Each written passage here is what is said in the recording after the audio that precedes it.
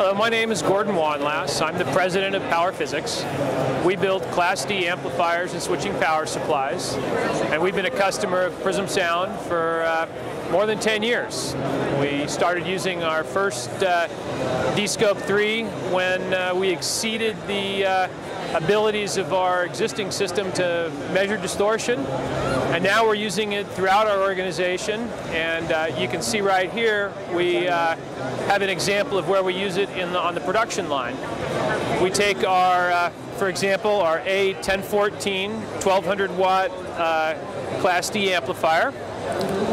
We use LabView to run the power supplies and everything to bring the housekeeping voltage and the bus voltage to the unit under test. The Prism supplies all the audio input, and you can see over here we're sending commands to it and taking data out of it into LabView. It's a production test. It's going to run quickly. We're going to start it. It's going to get a serial number, and we're going to say go.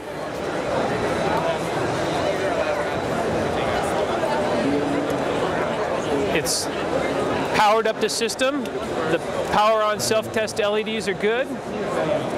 We tell it to go, and now it's running through a series of events. It's measuring power at different voltages and calculating gain, ran a frequency response, and took all that data and stored it, appended it to a file where we keep all our production test data.